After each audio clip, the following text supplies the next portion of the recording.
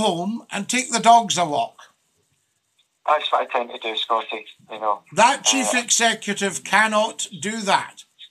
Correct. He cannot have a dog. I can remember a head of the security services would have loved to have had a Labrador, but couldn't. Yeah. Goodness. I suppose just couldn't. They can't switch off. They're stuck in their job.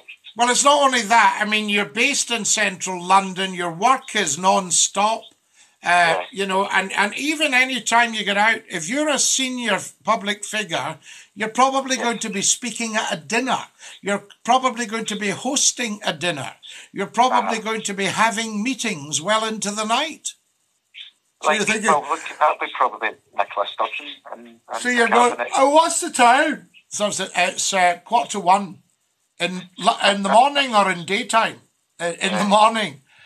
Oh, for goodness sake, I've got to speak to somebody at 7:30. I must go to bed. Aye, I know. That would be tough to have that lifestyle, Scottie. I wouldn't cope well with that at all. Well, that's where you get the burnout, but then you also see fantastic people, and I have met them. I've gone to see very senior executives, and the desk is clear. And I can remember a lovely joke. I said, I went to see so-and-so yesterday. This was to his retired company secretary, who knew him very well. Loved him. I said, I went to see so-and-so yesterday. I said, he was so relaxed that there wasn't a thing at his desk. And he said, no wonder he's relaxed. He's got nothing to do. Now, that's just a send-up.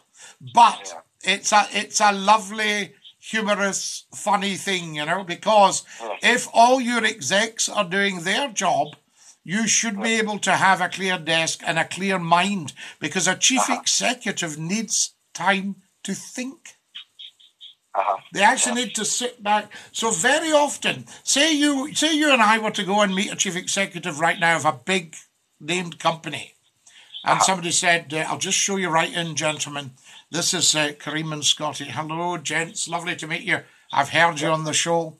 You know, and then he would sit and he'd say, what can I do for you?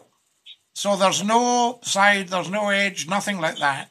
We tell him why we're there, and then he looks and goes silent because he's soaking up us. He's soaking up the ambience that we've created or not. He's processing the idea that we've told him, and he's also looking for a SWOT analysis. There's an old-fashioned one. Strengths, weaknesses, opportunities, and